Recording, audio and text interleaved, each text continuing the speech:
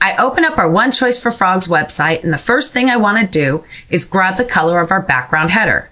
I'm clicking on variables and locating the variable called header background color. When I find this variable, I see a 6-digit set of numbers, and this is called a hex number. I'm going to copy that hex code now and click update. If you don't see a 6-digit set of numbers here, you may need to change your settings. So go ahead and click on the red arrow to go in advanced menu and click controls. And we're going to look to change our settings for the color code input and change that to hex. Click update and go ahead and grab that code now. All right, click file and new in Photoshop Elements to create a new file. And ours is going to be 780 by 150. We want to keep our height size between 150 and 250 pixels because otherwise we might affect our search engine rankings. Now we have a white background, but we want to make that the green color that we had in our header. So we're going to click on the paint button tool, and then we're going to click on our color to change it. And at the very bottom, we're going to paste in that green color hex number. Click OK and use your mouse to just click on the white background. That changes it to the green. Perfect. Now we have the background color that we want to use that matches our Yahoo store. But we got to add some text now. So we're going to click on our text tool, and we're actually going to type out the name of our store. Now this is where we get into the fun stuff of actually creating our logo. So I'm going to type out One Choice for Frogs. This looks okay, but we can do so much better. Let's go ahead and highlight One Choice for Frogs. And let's head up to the very top here where our fonts are. And let's use the arrow keys on our keyboard to move up and down and go through the fonts that are installed on our computer. Now, don't forget, with your kit, you got lots of new fonts, okay? And you got fun fonts to choose from, but you also have elegant fonts and business fonts and, you know, type of retro fonts. These different fonts will help you to portray the look and feel of the website that you want to portray to your customers, okay? So we went ahead and chose this font for our website.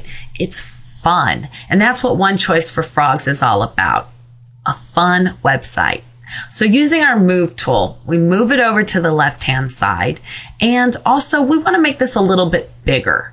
Okay, so we're going to drag that over, click the green check mark, and that is perfect. Now, let's play around with layer styles. That white font, white text is just boring. All right, so we click on a layer style and click apply. That pink didn't look too good. So we clicked undo and we try other layer styles.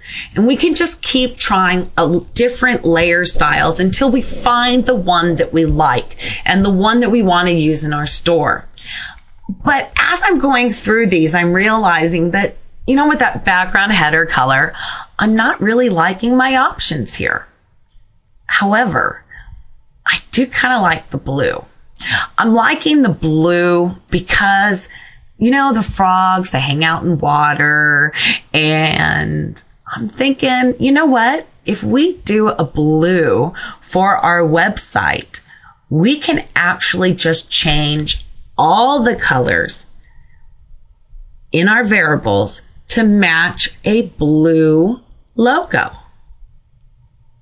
So let's give this some more thought. We're not stuck with that green background. If we're going through the different layer styles and we find a different type of layer style and a different color we absolutely love, we can just go in and change things. So let's try out this layer style. Now that looks like water. That looks like fun.